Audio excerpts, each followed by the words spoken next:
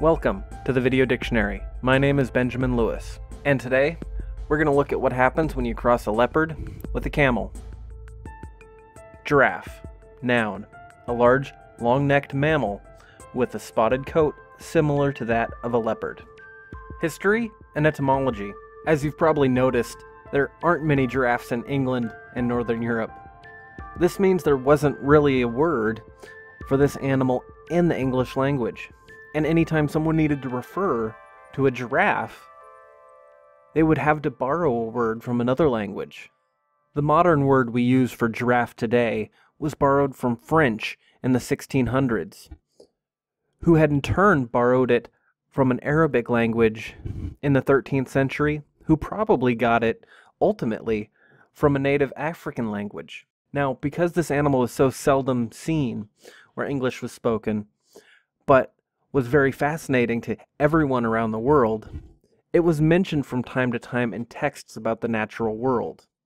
And each time it was mentioned, it seemed to have a different name. Many writers seem to have had a different spin on the name, or it was borrowed from different languages. Some examples of these words would be giraffe, giraffe, gerfant.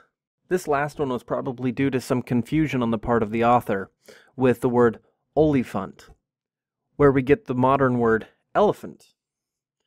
But the main word used in English before the adoption of the modern word giraffe was camillipard. Camillipard comes from ancient Greek. One of the sources I looked at while researching this word described how the ancient Greeks believed that giraffe was an unnatural crossbreed between a camel and a leopard. And it's a portmanteau of these Greek words, kamelios for camel and pardalis for leopard. Camillipard probably came into the English language not directly as a reference to the animal, but originally referring to the constellation Camillipardalis.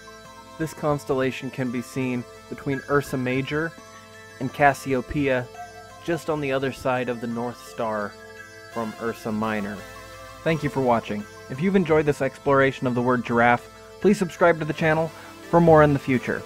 If you're interested in more information about this word, you can click on the link to the blog post below for links to sources and other materials. And if you'd like to support the Video Dictionary project, please visit the support link in the description below. And until next time, keep on learning.